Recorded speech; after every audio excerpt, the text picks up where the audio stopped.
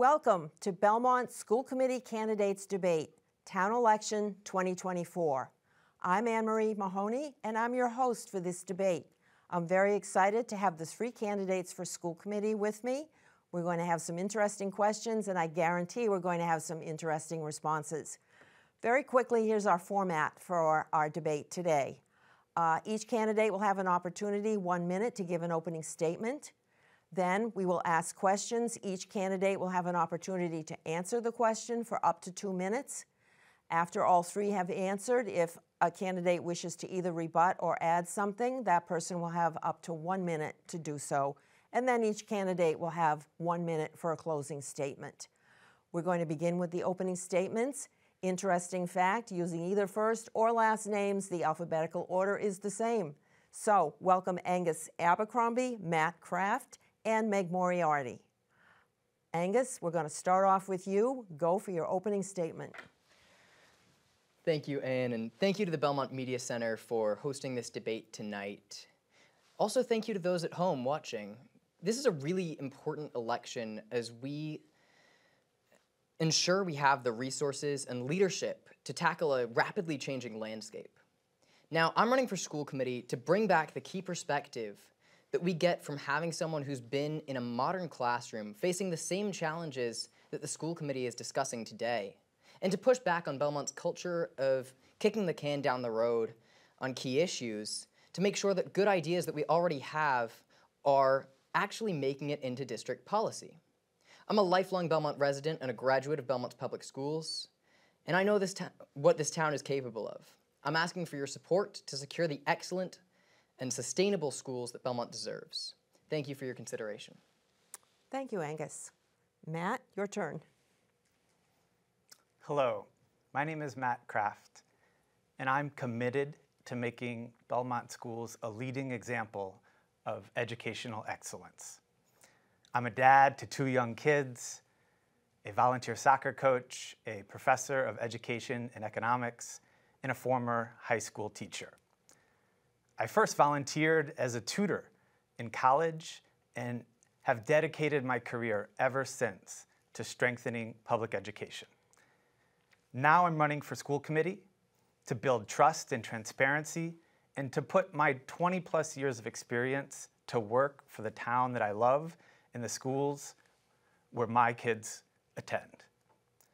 People ask me, Matt, you're an education economist. What does that mean? It means that I spend my time partnering with districts to study the most effective and cost-efficient ways to strengthen public schools. I ask for your vote on April 2nd. Thank you, Matt. Meg, your turn. Thank you. I'm Meg Moriarty, and I'm running for re-election to the Belmont School Committee. So it's my understanding that this debate is to help you answer the question, who to vote for school committee on April 2nd. So in keeping with education practice, I'm going to provide you with a rubric by which you can decide how to choose the right school committee members for the future of Belmont, informed by a letter written in 2021 to the editor by Ruby Luciano.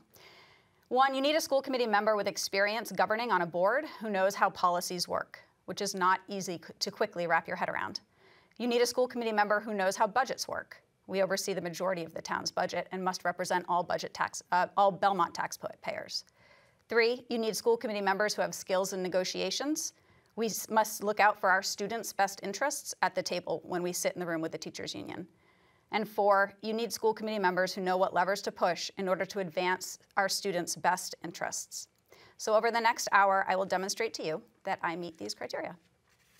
Thank you very much. Thank you, all three of you. Let's get right into the questions. Matt, you're going to have the opportunity to answer first.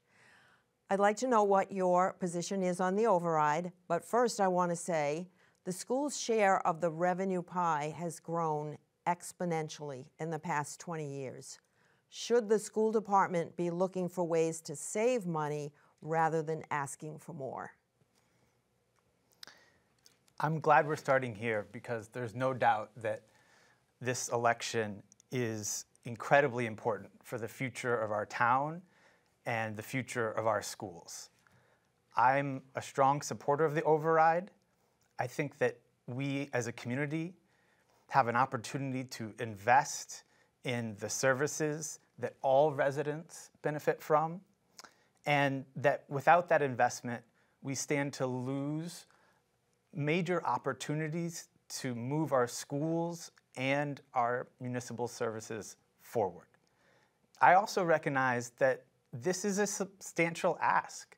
There are many residents who live on fixed incomes, and it will be a hardship to increase their tax base. And so I'm committed to guaranteeing that when we do invest, we use our dollars to the fullest extent possible, and that we at the same time continuously look for efficiencies and are transparent about how we are using those resources so we can build trust and make sure that that information is easily accessible.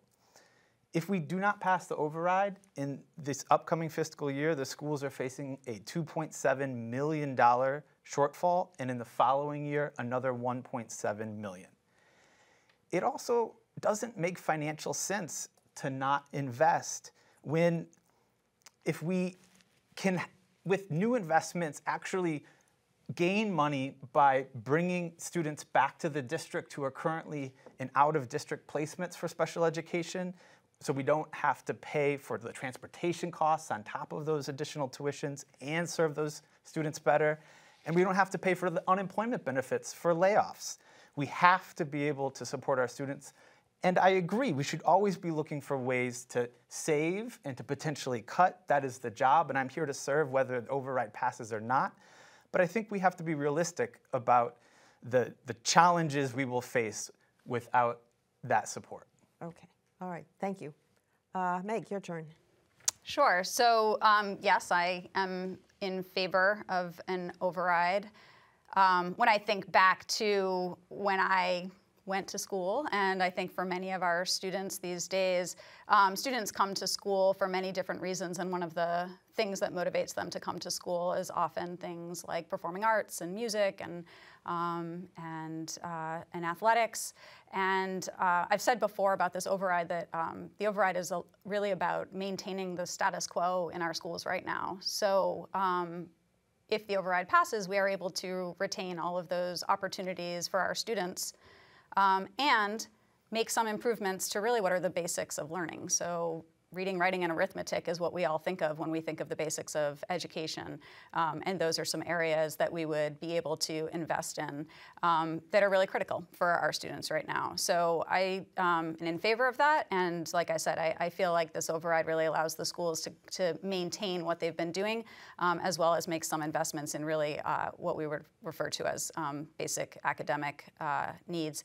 So, you know, there was another part to the question too, which has to do with the part of the pie, right? Right. And that is challenging, I think, for everybody to think about until you start to think about the way that the schools have grown. So even since the 1980s, our schools have grown in enrollment by about 40%, whereas the town's growth is closer to around 10%. Also, the needs of our students have changed. Our population of our EL students and our special education students, as well as our students with high needs, as I've stated in meetings before, has grown tremendously. So I do think there are some reasons why that pie has shifted. I also am completely committed to looking for areas where we can begin to consolidate and save, and I can talk a little bit more about that later in terms of ways that we've already started to do that. All right, excellent. Thank you very much. Angus, how about your thoughts? The top line on the override is not an area where you're going to find disagreement at this table. We all support it, and I'm proud to support it. Every single thing that my campaign is doing has vote for the override written all over it, because it is the most important issue on our ballot this year. We have to place that in the context of the broader town. We have not done the work necessary to produce adequate revenue in Belmont over the long term, and we can't fix that this year. So an override is where we go to deal with a budget deficit. But there's a lot of good work happening on the revenue side and on the consolidation and cost-cutting side within the schools and outside of the schools. And I'm proud to have been involved in some of that work as a town meeting member, getting reforms through town meeting relating to our assessment procedures that is going to allow us to support more commercial growth and payment in lieu of taxes, and in essence, reduce the residential tax burden. But we also need to recognize that Belmont does not get a whole lot of funding as school districts go per pupil. We're not in the top against other school districts in the state. We're actually around the bottom 20th percentile. And what that means is that we're already doing quite a lot to help the town find those cost reductions. We're going to keep doing that work. We're going to look at ideas that already exist, like merging IT departments or selling ad space on school grounds. These are ideas that have existed for a while and we haven't acted on them yet. But that's what I want to do. I want to come in, look for these ideas that we've had, and finally get them put into practice. Sometimes it just takes going out and doing the work, and that's my promise. All right, thank you very much. Okay, excellent. So already the three of you have touched on a lot of the topics that we want to discuss tonight. So let's start to go a little bit more in depth. Question being, what solutions or suggestions would you offer for managing the skyrocketing numbers and costs of the out-of-district placements? And for this one, we're going to start off with Meg. Can you repeat that question? Yeah, I'm sorry. absolutely. What solutions or suggestions would you offer for managing the skyrocketing numbers and costs for out-of-district placements? Thank you. So I think that this begins with what are we doing for early childhood education and right up. So since I've been on the school committee and even when I ran early on, I've been really focused on what's happening at our elementary school level. So I'm really pleased to see that our new leadership, our superintendent, is focused also on bringing in curriculum and professional development at our elementary levels. So what we're talking about right now is trying to actually build student skills so that they are not in need of additional special education services. We certainly saw the boom after the pandemic of the need of those services, and we as a district, which came out in our audit report a couple weeks ago, is that we were not as staffed or as well equipped as we needed to be to service those students. So I think the more that right now that we can invest, and that's not just dollar investment, it's investing in good practices right early on, will help to mitigate some of those costs of going out. I'm also excited that the district is looking at some in-district programming. So this morning, Dr. Geiser, our superintendent, was talking about identifying cohorts of students, particularly in the literacy area, language-based area, and creating programs in district for those students. So these will take a few years to start to see some of those savings for sure. But I think that those are some of the ways that we can begin to mitigate some of these costs. And just to remember that also some of those costs were due to an increase at the state level in the tuition rate, which was a 14% tuition rate out of district. So I think maintaining good relationships and having good conversations with our representatives so that we are more aware when those are bubbling up and about to happen so we can plan for it. All right, thank you. Next up, Angus.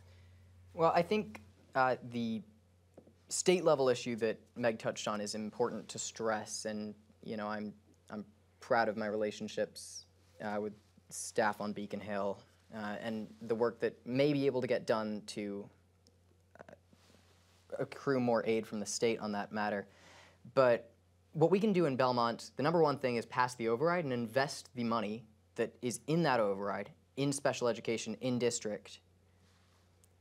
Start building those programs and start seeing the cost savings in a couple of years.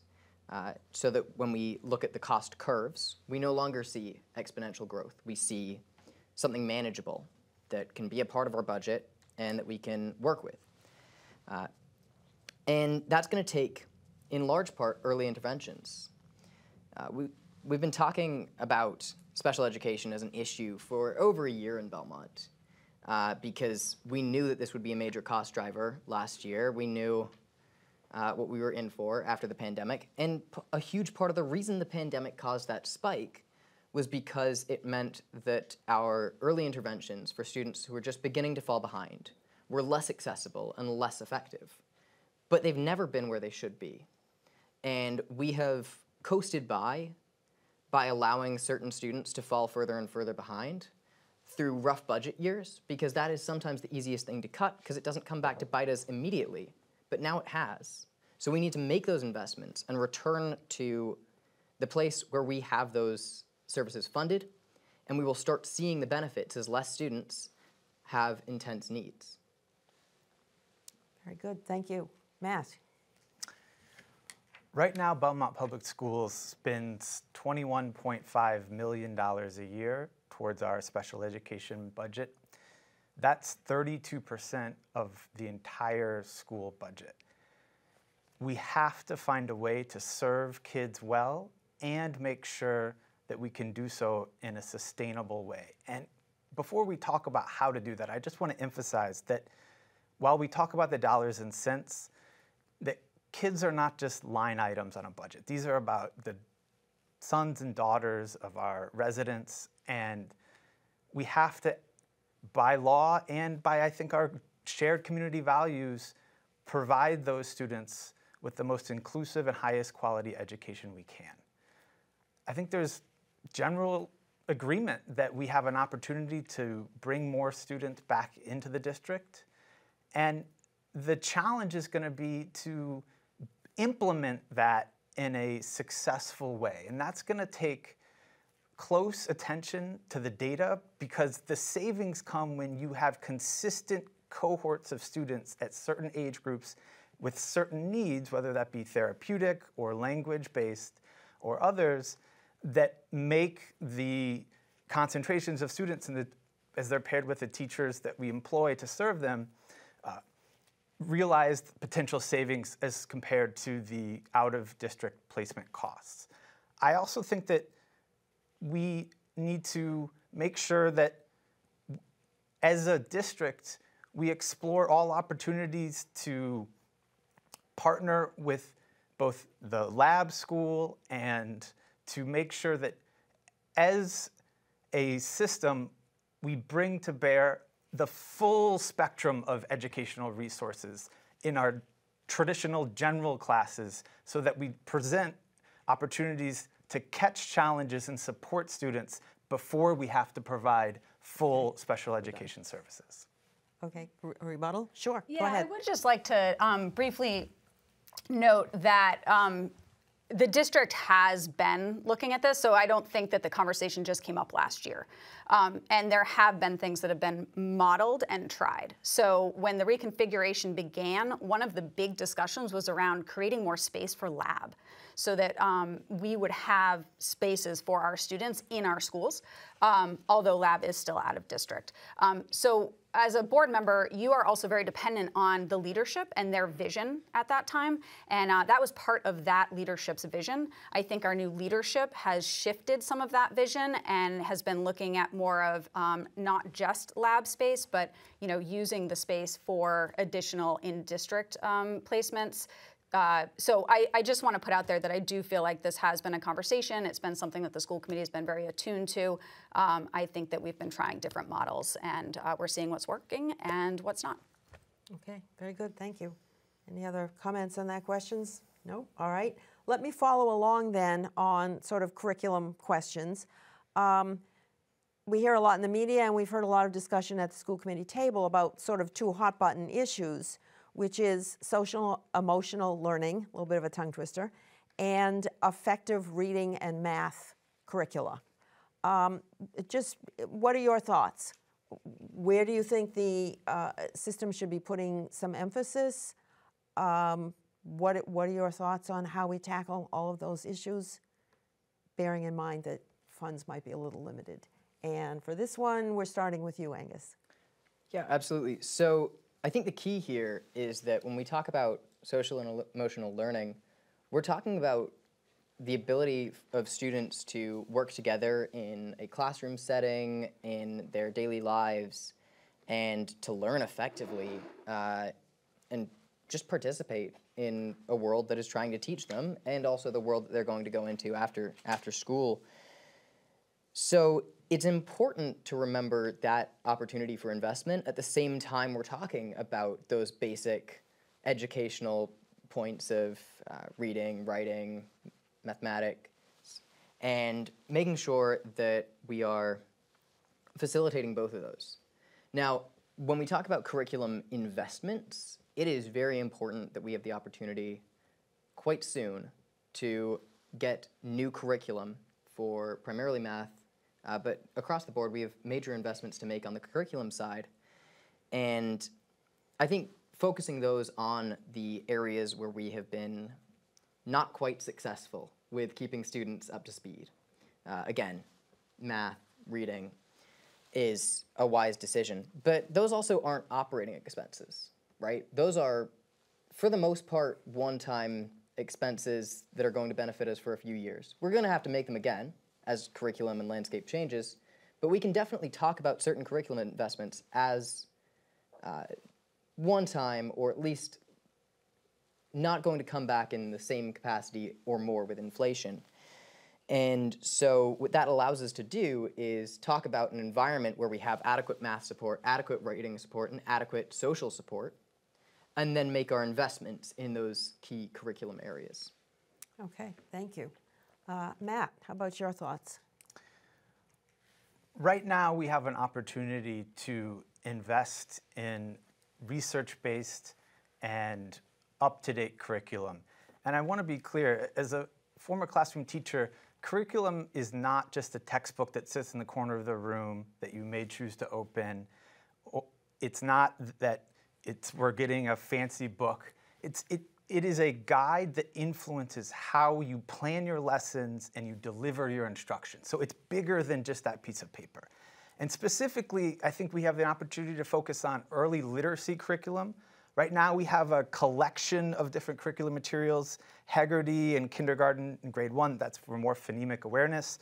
We have foundations for phonics and units of study that is Lucy Calkin's work for reading and writing in grades K to 4. And if you've read the Boston Globe articles, that's the curriculum, which is kind of the more controversial whole language curriculum.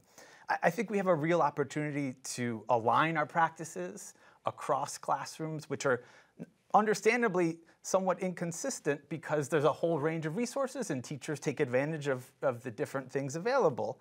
We also have the opportunity to invest in stronger math curriculum. That might be something like Eureka Squared or illustrative math. And in addition to those things, support teachers with the professional development they need to implement that well. As a dad to a first and fourth grader, I certainly know that social emotional learning is key for them to build that self-confidence, to develop perseverance. And frankly, I know that may feel like soft skills and it's not foundational, but when you look at the research, it's those soft skills, those social emotional skills that are most predictive of student success in college and in the workplace. And so that's not to say that we shouldn't shore up math and reading. Yeah. But we need to invest in SEL. Thank you. Excellent. Meg. Thanks. All right, I'll pick up where Matt was. So on my way here, actually, I was listening to a podcast, and they were actually talking about children's mental health, and how during the pandemic, many of our young children were unable to get together and play. And so they were really talking about the benefit of free play, right? And how much we learn from playing. Doesn't everybody want to play and have fun? And so as a school committee member, you have some levers that you can move in order to really advocate for students. So one of the things that I've been really proud of this past year is we have engaged in a process of updating all of our school committee policies. The last time that happened was 2010. So one of the things that really popped up was last year when students were at the Chenery and parents felt like they were not getting recess, and this was really impacting their mental health, their social emotional learning. And so that is one of the policies that we have actually updated because that was not in our policy. So as a member of a board, it is very difficult to hold a district accountable for something when it's not even in your policy.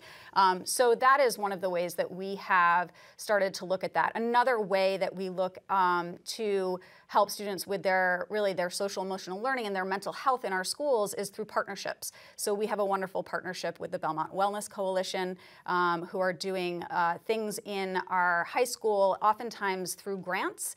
And we also have a new assistant superintendent who recently wrote and received a grant to help with students' mental health. So I think those are some really fantastic ways that we are helping with students, getting them that social emotional learning that they may need that may not actually cost any money to the district.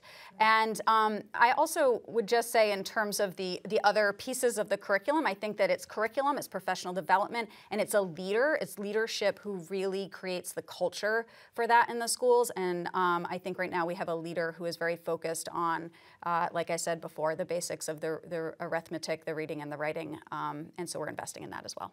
All right, thank you. Very good. All right, let me shift focus a little bit. We've built a giant new grade 7 through 12 school in order to ease enrollment pressure, only to see the enrollments at the elementary level going down. Here's the question: should we close the Burbank? And first person to answer is Matt. No pressure, Matt, by throwing you under the bus. No pressure. This is a very serious question, because we know from past history here in Belmont and across the country that closing a school is an extremely fraught and controversial thing, because schools are sites of community gathering. When knocking on doors, I spoke to a number of different residents who were in their 40s, 50s, and said, oh, I went to Belmont. Like, I remember growing up there, and that's such a meaningful place to me. And at the same time, the school committee is tasked with making difficult budget decisions when resources are scarce. My kids go to the Burbank. And so that is a personal question for me. I certainly don't want the school where my kids go to close, but I view the responsibility of the position as one that we have to consider all options and weigh the costs and the benefits. And I think that what we cannot forget is that costs and benefits are not just dollars and cents. They are about shared history. They are about values and community cohesion. And so I am very optimistic that we will come together to pass the override. And if that doesn't happen, then I am committed to looking at all 140 pages and every line item in the budget of our school district to find every opportunity to prevent that possibility. It's $900,000 in savings. I'm very confident that we can work to find a better solution for that. Okay, all right, thank you. Meg, what are your thoughts? Yeah, so my kids did not go to the Burbank. They actually went to the Butler, but multiple times a year I do try to get out to schools as a school committee member and observe what's going on in the schools. And I have to say that a couple weeks ago I was at the Burbank, and it was just such a tight-knit community there. There was so much great engagement from the educators going on with the students, and even when you go into the modulars, which are still there, it's like it's this little fourth grade, cohort there that is so close together. So when this topic first came up at the school committee table, and we were actually directing the superintendent to look at different options for making reductions, this was not one that I originally supported. But I do stand behind the school committee that this moved forward for modeling, because like Matt said, as a school committee member, you do have to make very difficult decisions. And I will remind everyone that the number that the schools were actually asked to reduce to was a number that we never got to. So we still had over $1 million that we were being asked to model that we never got to. So although the Burbank is not a huge amount of money, there is the possibility that if the override doesn't pass in 2 years, the school committee will have to make some difficult decisions, and that could be on the table. I think it's important to keep in mind that enrollment does ebb and flow. It has over time, and we, because of that, and hearing what the community's questions have been, we did engage with a population and enrollment consultant again, and we will be presenting that information in the next couple weeks at our school committee table. So I think that this goes back to having to really gather all the data and all the information before making any hard decisions or any decision at all. It's really up to school committee members to make sure that we're asking for the data and the information that inform our decisions. Okay, thank you. Angus? Well, I'll say my kids also didn't attend the Burbank because I don't have any. That might be kind of worrying. But I think we have to look at every option that's on the table, and that is an option that's on the table. It's not a good option. I don't think there are any good options in the face of a no override vote, but it is also, as Matt said, a small-ish option. Now, that's in the context of, again, a significant cut to the school budget where we will have to find, we'll call them efficiencies, but really it's cuts. It's cuts to services in so many places. Now, closing the Burbank would be one very key example of why it's going to be so much more expensive to build back if this override fails than to maintain the level of service that we have. It costs more to open a school than it does to run a school. We know that from building the high school. We know that quite clearly. And so it's important that we remember that when we look at a decision like closing the Burbank, because we know that those trends are going to change over time. We know that we may someday have significant growth in elementary enrollment. We probably will, frankly. And it may become important to have that entire classroom capacity of the Burbank and all of our other elementary schools, and we'll be stretched for space. So it'll cost a lot to build that back. And I don't like the idea of making cuts that are going to cost a lot to build back, because I have faith that even if this override fails, we will find the new revenue opportunities. That said, it's an option, it's on the table. I hope I don't have to take that vote.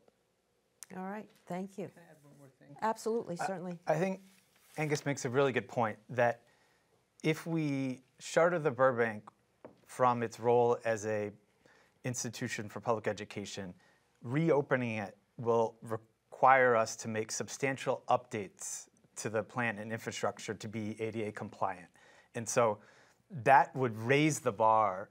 And so yes, there have been declines in enrollment during COVID and an uptick recently, but we have to be able to prepare for uncertainties. And so that would take a lot off the table for what we don't yet fully understand as a community or frankly as a country about how public school enrollment is evolving in this new post-COVID era. Okay, all right.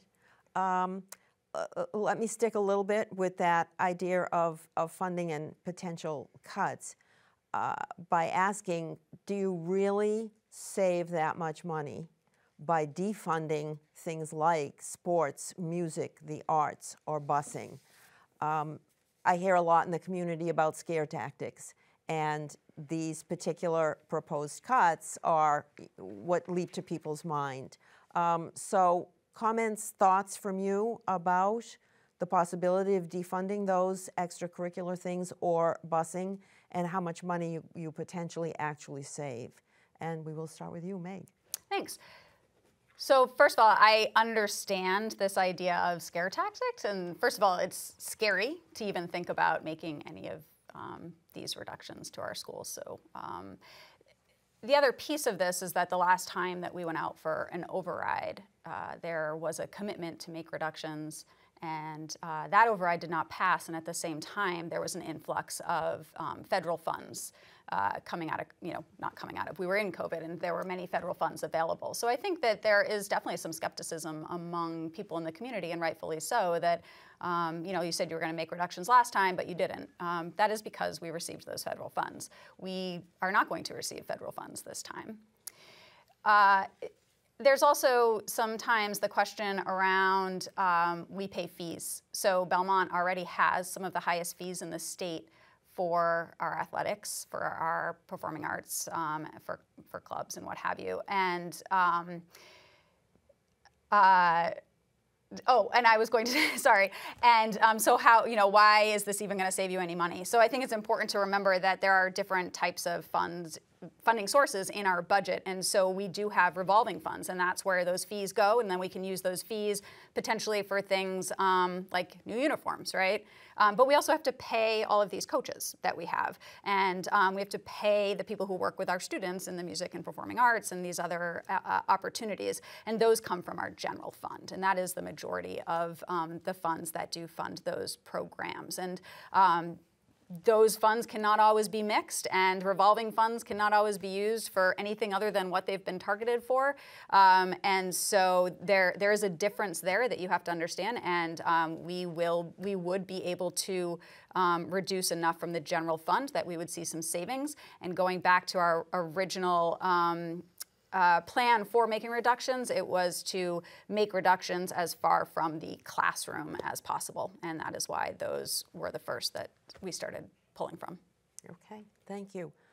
Angus, next up.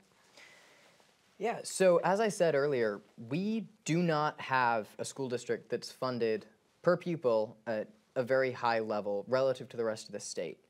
And what that means is that when we look to make reductions, we are really hollowing ourselves out to the most basic frame of what a school system looks like. And the most basic frame of what a school system looks like doesn't have, as many opportunities for performing arts, athletics, clubs. These are expensive things. They're not that expensive on the scale of $60, $70 million, but they're a significant portion. And when we're asked to make reductions, you have to look at everything. You really have to look at every single line in that budget, and it's the things that you can get by without for a year, a few years.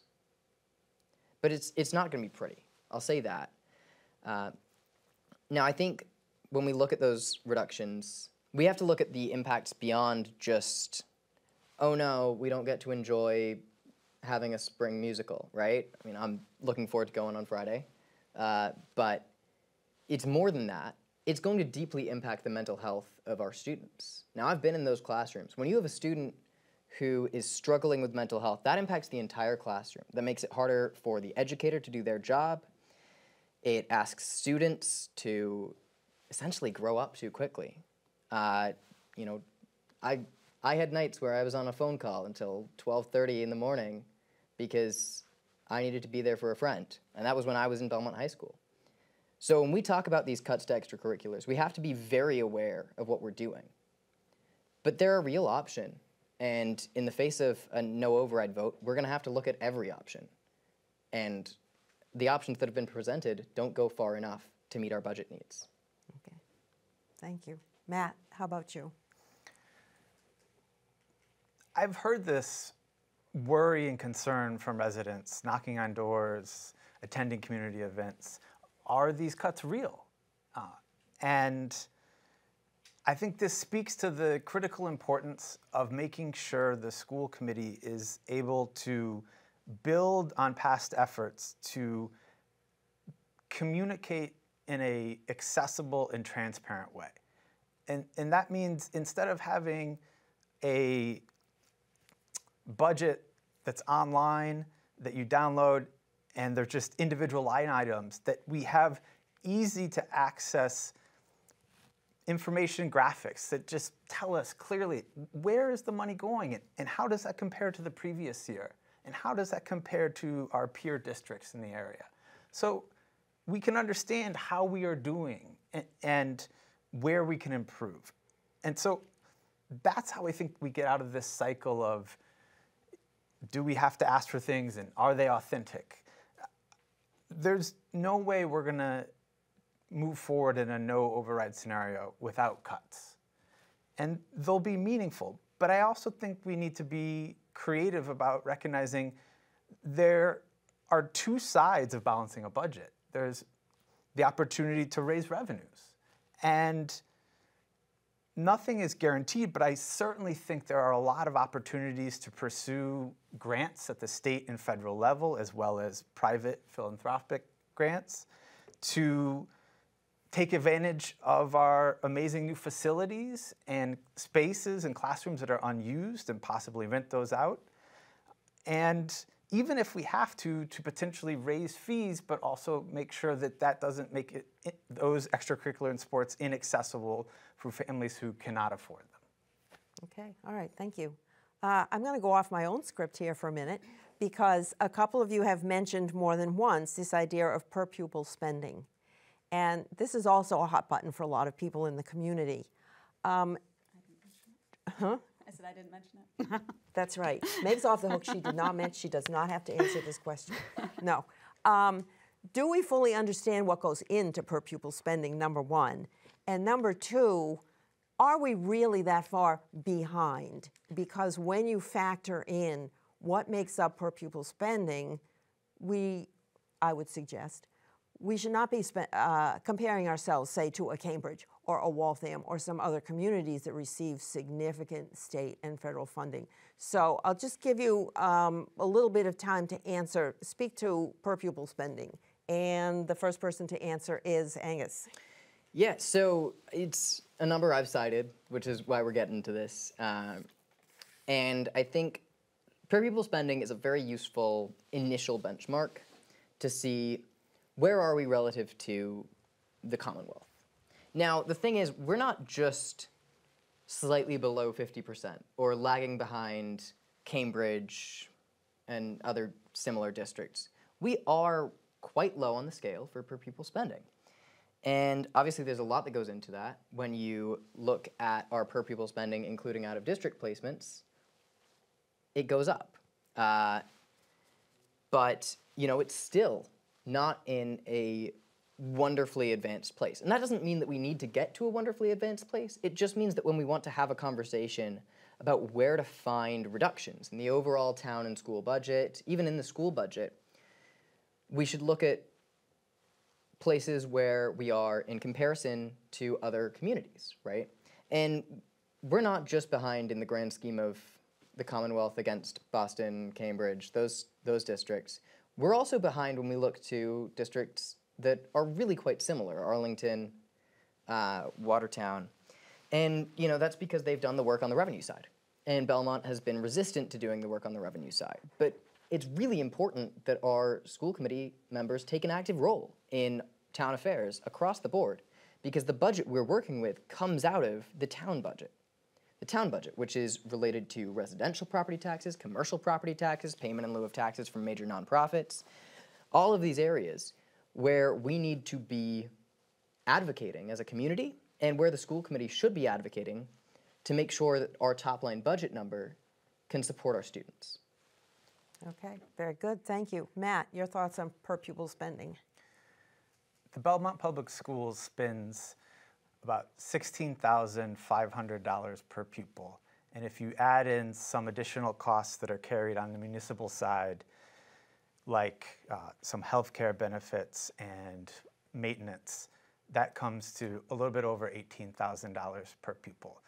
I know that sounds like a lot of money, and it is, but at the same time, you have to compare what the rates of inflation have been in the last couple of years and what that money can actually buy in terms of materials and in terms of the costs of our FTEs, our 550 employees in the district.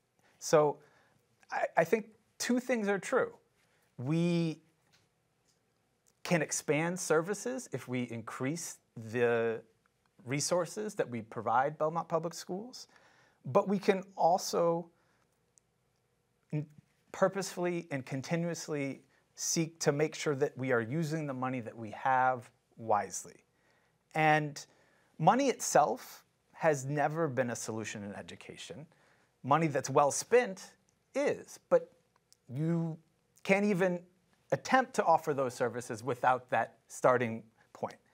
I will also say that we, I think, traditionally, historically, have been a town that does a lot with limited resources in education relative to our peers, and we should be proud of that we have been able to deliver high-quality education.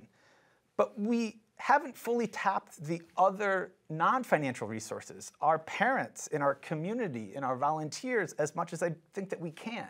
And so it's time for us to also invite them in and coordinate and take advantage of all the excellence and willingness to contribute that exists in our community. Okay, thank you. Meg, should you choose to answer?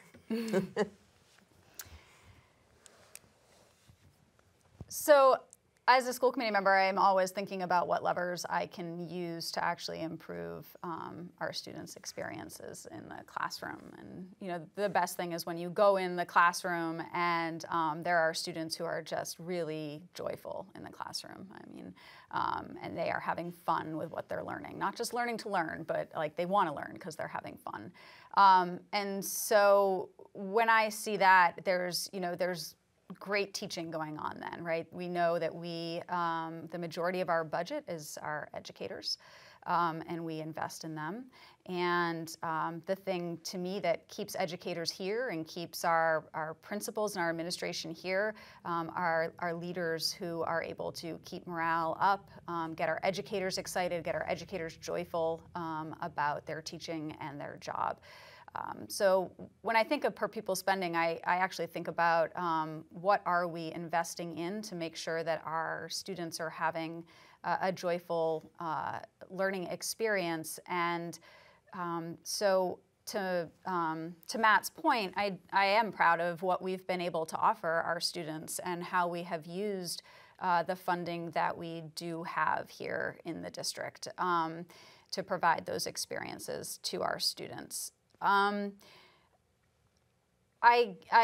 sure we could always do more with more money. I'm not sure what that would result in at this point. We haven't had that, and right now I just think that it's really important for us to focus on what we do have and what we can do the best with what we have. And to Angus's point, it's always important to maintain your conversations with your officials at the state level and work very closely with the Select Board, Warrant Committee, and all of our town officials, and I think we do that. Okay, very good, thank you. All right, now let me go for a really hot button question. Given the long Newton teachers strike and the involvement of the Massachusetts Teachers Association, I would ask, have you been endorsed or supported by the teachers union? Do you believe you would be able to negotiate in the best interest of the towns? And would you be willing to take a strike if the town does not have funding for large salary increases? So that's kind of a long, convoluted question, but basically it's your relationship with the unions, your relationship with the best interests of the town, and if we faced a strike, would you be willing to take that strike to preserve the town? Who gets to answer that first? Matt. Definitely a hot button issue, but there's no doubt that we have to confront that, knowing that this election and kind of, I think, the upcoming year has a shadow cast over it from the Newton teacher strike. And, I think that we have to say as a school committee that we are working tirelessly on behalf of our students and our town to provide the best education that we can deliver. And teachers are an incredibly important part of that equation. And we, frankly, have been successful as a district by investing in our teachers and being pretty lean outside of that. So there's no doubt that we have to work to find a successful resolution to the upcoming collective bargaining agreement. But we cannot think that those investments are things that we can pull out of thin air, or we can just sign on paper and say that we'll, change the compensation rate and then not have a plan about where that money's coming from and how that's going to be impacting our budget 2, 3, 4 years down the line. And that type of financial modeling, that type of understanding the implications of how our 14 steps and 6 or 7 lanes on our pay scale will actually impact is what I do for my day job. And I'm excited to bring that to this process.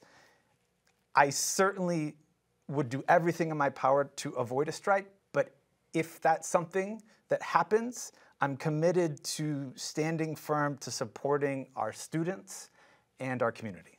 Very good, thank you. Meg, thoughts? Yeah, so I have been through 2 real negotiation processes. The first one was when I was elected in 2021, and we went into a 1-year MOA with our teachers union in order to get students back into school. And so that was my first experience, which was kind of a brief one. Late into the night, but we got our students back in, and I think that we really worked with the teachers union to make sure that those learning spaces were safe and that they were ready to go back in given the different safety protocols that we had. And so I think a really important piece there is trying to work together. So while as a school committee member, you come to the table with the best interests of the students, and the teachers union is there with the best interests of the teachers, and you try to find that common ground. And I think that that's really important to enter into any negotiations with that thinking. So then the next time that I went through this was for the current contracts that we currently have. And there's one thing that I regret about that whole process, although I think that in the end, both the teachers union and the school committee would say that we came out of there in an agreeable place with those contracts. And that was that when I went in, the negotiations had already started. And I remember the teachers union coming in at one point and saying to me, here are our values that we're going to negotiate by. Where are your values? And I looked at a current school committee member who had been there for a while, and I said, what are our values? and we didn't have a plan. We hadn't prepared. And I was kind of thrust into this. And so I think that that is really important moving forward, that the school committees sit down, they listen to the community, they listen to the district and our leadership and think about what are the needs of our students right now, so that we can go in with a really strong voice for our students and hold on to that. It's really important when there are things that we feel that are going to benefit our students, that a school committee really advocate for those in the contract, because once they're there, they're there. Okay, thank you. Angus. So I'll start by saying I'm proud to have the support of Belmont's educators in this race for school committee. And I think it's important to remember that the Belmont School Committee negotiates with 2 bodies in town, our educators, but also the town. And when we talk to our educators, we're not talking about a budget top line. We're talking about how to use a budget top line. When we talk to the town, we are talking about what that number is. So I think when it comes to negotiating with a union, the most important thing is honesty. We looked at, I think it was North Andover, it might have been regular Andover, had a strike. In the fall. Had a contract, and now they don't have the budget top line to support that contract, and they're looking at layoffs. Right. And that would be tragic in Belmont. Negotiations with the teachers union don't determine the top line of our budget. They determine how that budget can be spent, what discretion the school committee has, and obviously those are important areas. So I think the real thing that is most important is to, as we go through that negotiation process, be very clear about what a contract would mean for how many educators we can support, for what programs we can support, for what materials we can provide. I mean, the Belmont Educators Association does not want to see educators not having working whiteboard markers, or educators having class sizes that are too large, educators that are being laid off, right? That's something that we all agree on, and the issue in contract negotiations is to work out a document that is going to get us to a place that we all want to be within a budget top line that is limiting. Okay, thank you. Interesting response to my question, thank you. Now, any rebuttal or further comment? I see some interest. Matt. Thank you. I think it's really important that the school committee, rather than negotiate with the town, is committed to collaborating with the select board and the warrant committee to make sure that with the entire budget that we have, that we find a way to both serve our schools and invest in the municipal services that we have in town. That is a tough thing to navigate, and we have to do that collectively as a town. And if we're trying to support schools, we have to keep our eye on the prize, which is growing the size of that pie rather than fighting over it by investing in economic development. Okay, thank you. Meg, did you have a comment? Just a brief one. Sure. It's interesting. When I think about our teachers' contracts, I don't always go directly to the money, the salary line item. So the contracts that we negotiate really give the superintendent the ability to run the district and be the decision maker. And as a school committee member, that is who you hold accountable. So I don't hold the teachers union accountable. I can't, call them up and ask them to do something differently. It's really the superintendent. So I also think it's just really critical as we move forward, and as you've seen in other districts, to as a school committee, maintain a contract that allows the superintendent the authority to really manage and run the district, albeit having a leader, a superintendent, who also is able to maintain a healthy relationship with all of our teachers and our union and work together. Okay. Angus, comment? Go I ahead. would like to quickly respond. Just when it comes to the difference between negotiation and collaboration, that line gets blurry all the time in town governance. I've been on town meeting. I've been in situations where I'm negotiating in one breath. We go to a vote. Later that night, I'm collaborating with someone who I was, not just negotiating with, but completely on the other side of the aisle. And I think that's the best part of local government, is that you can build some really weird-looking coalitions. But, the people we work with, we're always going to have a blurred line between that negotiation and that collaboration. And I think it's important that we observe that blurred line when we're talking about the unions, when we're talking about the select board, when we're talking about the warrant committee, when we're talking about any of the other issues that our school faces.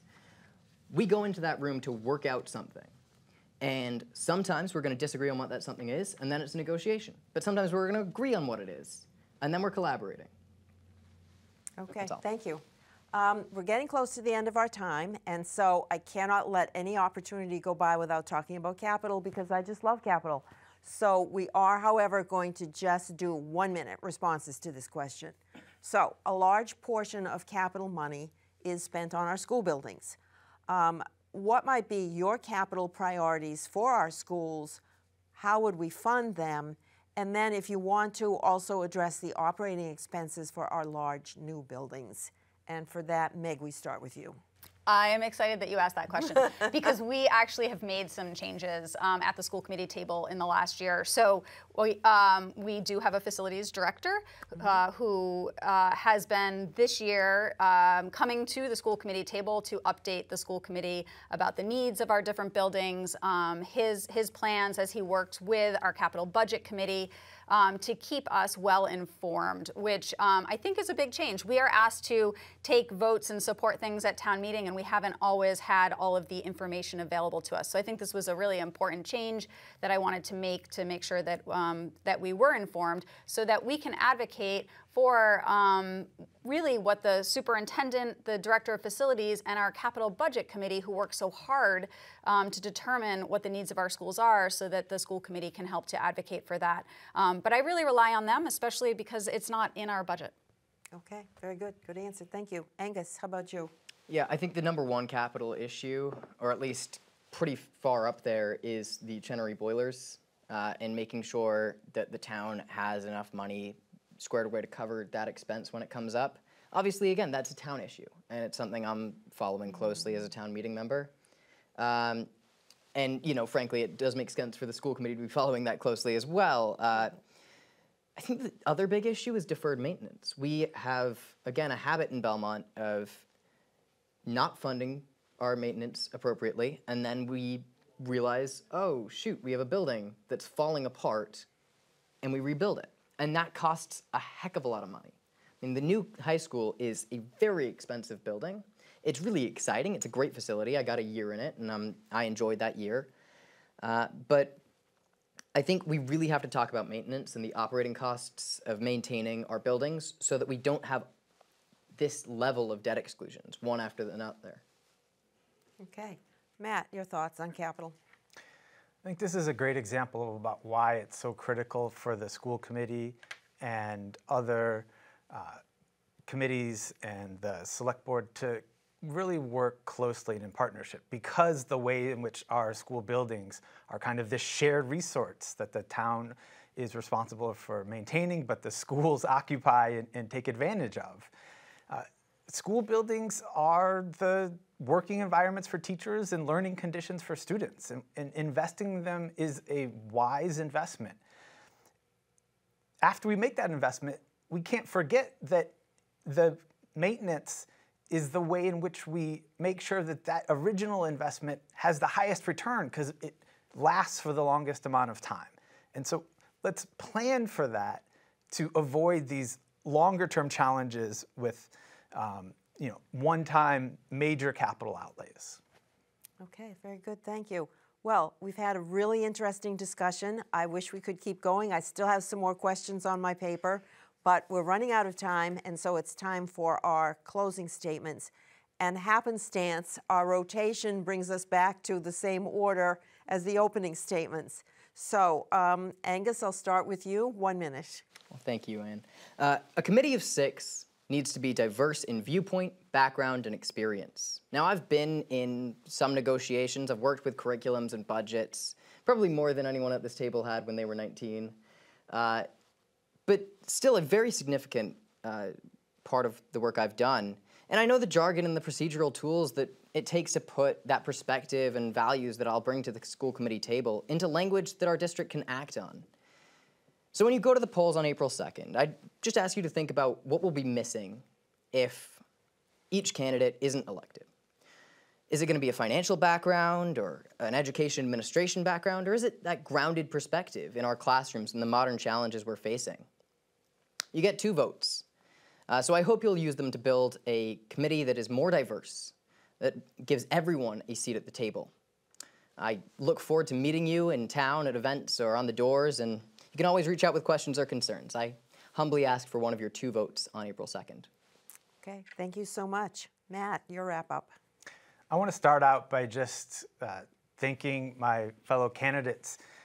Serving on the school committee is a volunteer position, and it's a considerable investment of time, as the current school committee members certainly know, and the many past school committee members that I've spoken with have made sure that I'm very well aware of. And one of the reasons I'm running is because I think that this is a pivotal moment for Belmont schools as we move forward under new district leadership.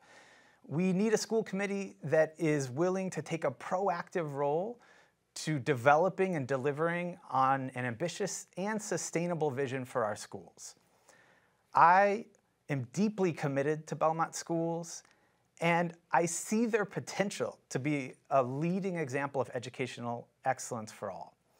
My 20+ years studying K-12 education policy and working with public schools gives me the perspective and experience to know what is possible and how to achieve it. I ask for one of your 2 votes on April 2nd. Thank you. Thank you. Meg. Thanks. So according to the rubric that I gave you at the beginning, I believe that I fit the criteria for your vote on April 2nd. I'm a parent. I entrust my children's safety, academic growth, and well-being to our schools every day. I'm an educational professional. I'm an experienced member of the school committee who understands the role in governing. When I was elected in April 2021, I then served as chair for 2 years, and I truly believe in teamwork is critical to getting things done. I've worked with my fellow school committee members, town officials, and state officials to accomplish many things, including getting kids back to school in 2021 in a safe learning spaces, successfully negotiating union contracts, securing one-time money, hiring and onboarding a new superintendent, conducting substantial updates to our school committee policies, and uplifting student voices by having students at all of our school committee meetings. I'm also a taxpayer and a volunteer in Belmont. I'm excited to continue serving our community and making our fantastic schools even better. And ultimately, I just want every student to want to be a student at Belmont Public Schools. Thank you, all 3 of you, for being here with me today and for your very interesting responses to my questions. This has been the Belmont School Committee Candidate Debate. I'm Anne Marie Mahoney, urging you to get out and vote on April 2nd. You have 2 votes for school committee. Thank you.